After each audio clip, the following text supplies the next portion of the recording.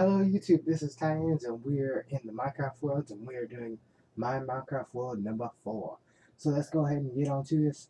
First off, I want to show you the new texture pack I'm using.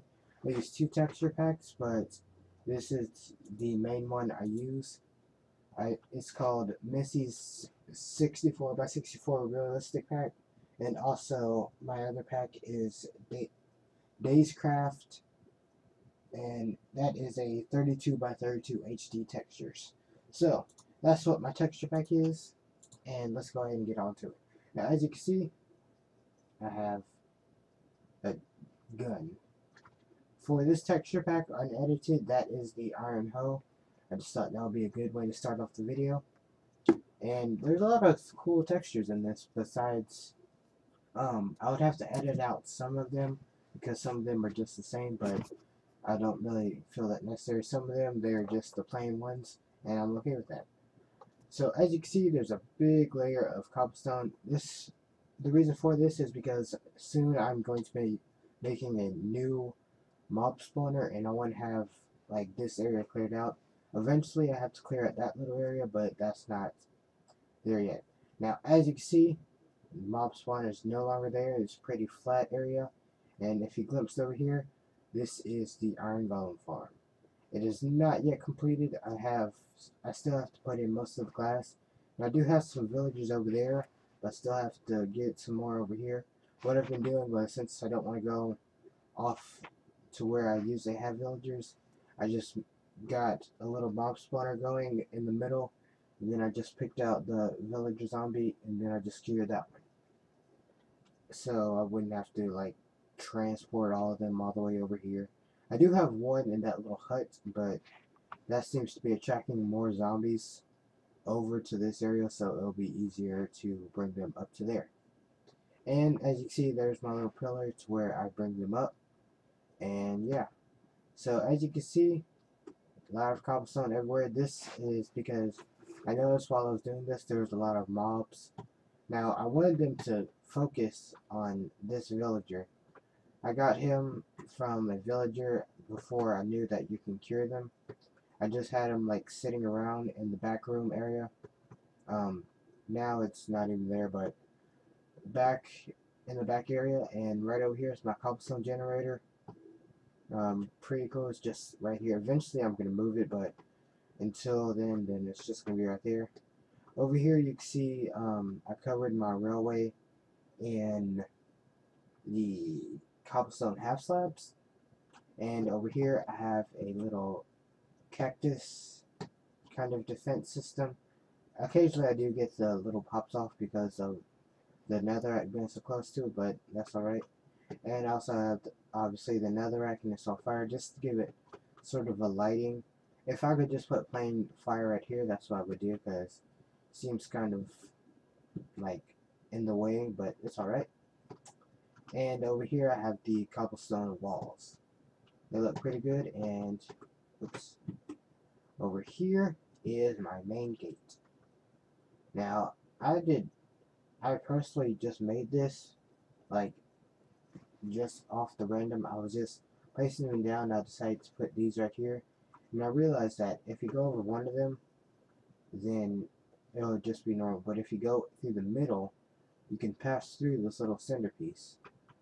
So, I just found that out. That was pretty cool to me.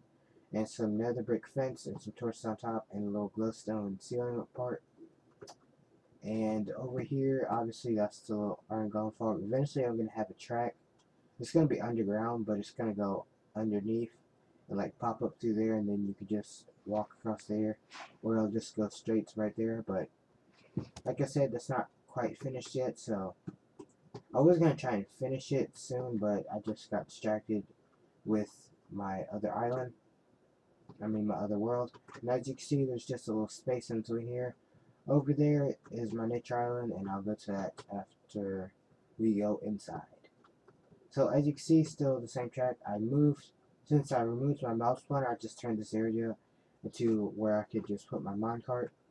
Got the 2 iron doors, and this is my broom chest.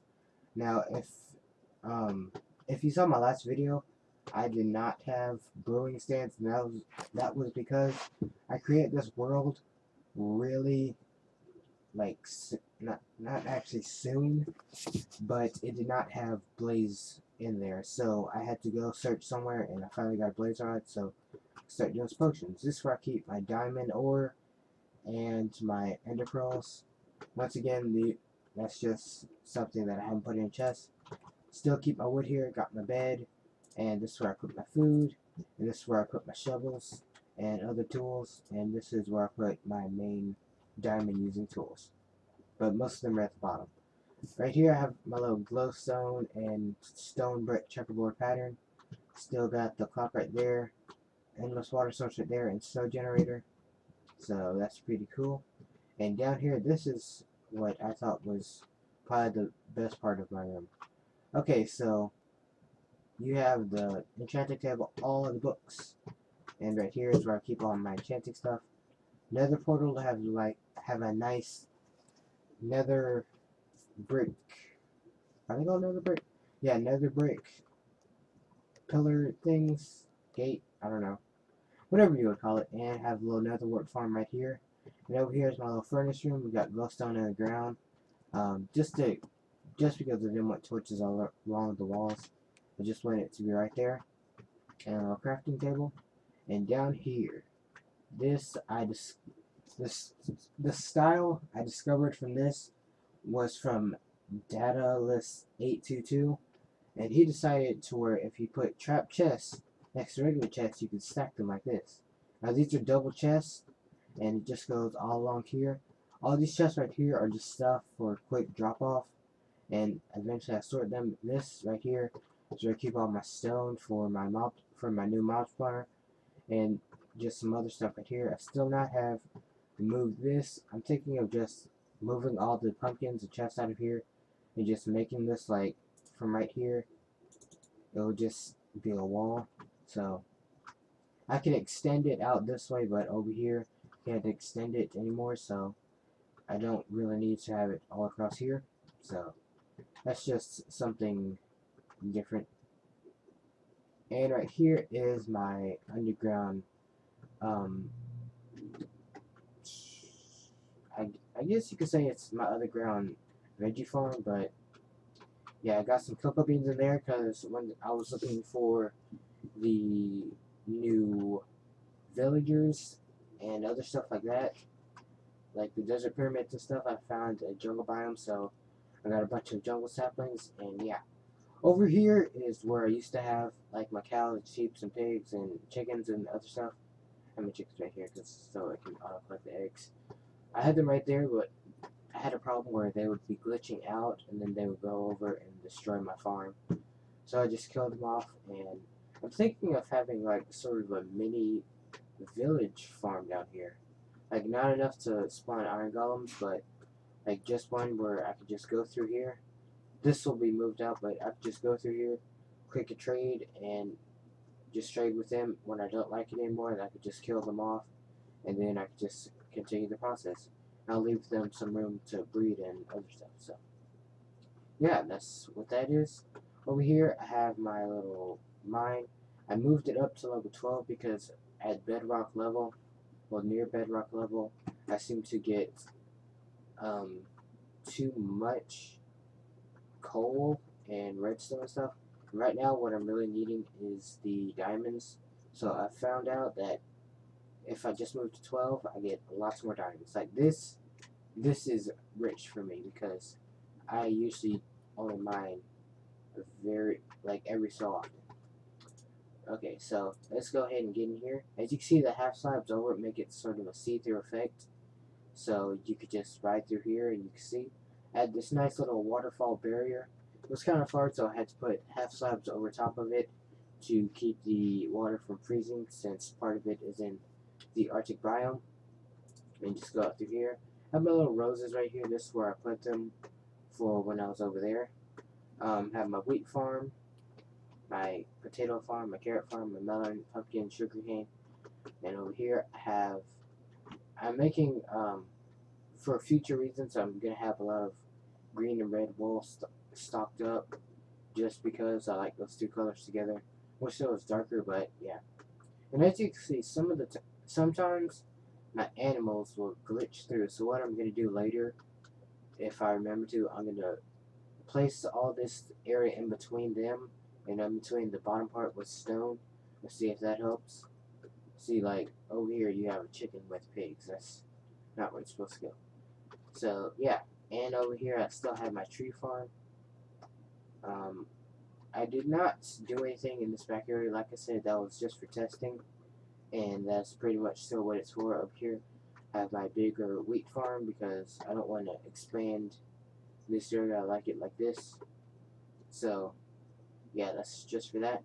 I also, just a little side note, I started playing on hard difficulty, and I realized that playing is a lot funner. Because usually what I'll just do is I'll just play on peaceful, and I'll just play on peaceful when I'm building, and then when I'm not building, then I'll just play on easy. But I found out just playing on hard all throughout my build is a lot more fun. So if you're new to Minecraft and you seem like kind of bored with it, just play on hard. So yeah, well, this is the rest of my Minecraft world. I will be making another update after I complete a few things, just such as my mob spawner and my iron golem farm. But first, I'm going to show you my mob spawner that I'm going to be putting into my main world. Okay, so I really like this texture pack. It just looks awesome with everything. So this is my little test world. So this is basically what it's going to be, except the top part is going to be bigger. What this does is it has the basic water. Here, I'll just go inside and show you. It has the basic mob spawner, and it has two basic mob spawners on the bottom, and then on the top it has a funneling system. See, it just has these, and then the water going down and trapdoors. It just has 2 rows of that. And up top, let's see if I can get some light in here. So this is basically what it is. A lot of spawning area. As I said, this is going to be bigger. It's a pretty simple pattern. All you have to do is put the main 4 things and then just keep going back with this. And I found out that if I had some all around here, mobs, when they spawned right here, they would fall, and then they would just take some damage right here. And I don't want them to take damage, so basically, once they got right here, this is where the drop falling reset, so I wouldn't want them to take any damage from there. And also, what's good about this design is Endermen spawn in here, and then they fall through. Now, it does take extra hits, but in the world that I'm playing in, Endermen, I do not really like farming them because I usually have really good enchanted tools, so they would catch on fire, and if they catch on fire, then they just go away. So yeah, having a trap for that is just a lot better. Now, as you can see, I have vines over here. Also, in my other thing, I'm gonna have vines. This is my first design. It was basically an Enderman farm, but I decided that it strictly did Enderman, and if it didn't do Enderman, if it did other mobs, it'd basically just be lost in XP. So what the plan was, I was gonna make this and like corner off the ends, and once they spawn, they'll come through here, and they would fall down into here, and then there's half slabs right here to where I could just punch them, then they would die. That was my first design, but then I wanted it to spawn normal mobs and Enderman, so I made this. I don't want spiders because spiders are just annoying. So yeah, this is the end of my Minecraft world, and if you like this video, like, comment, share, subscribe, and I'll be making more videos. Bye.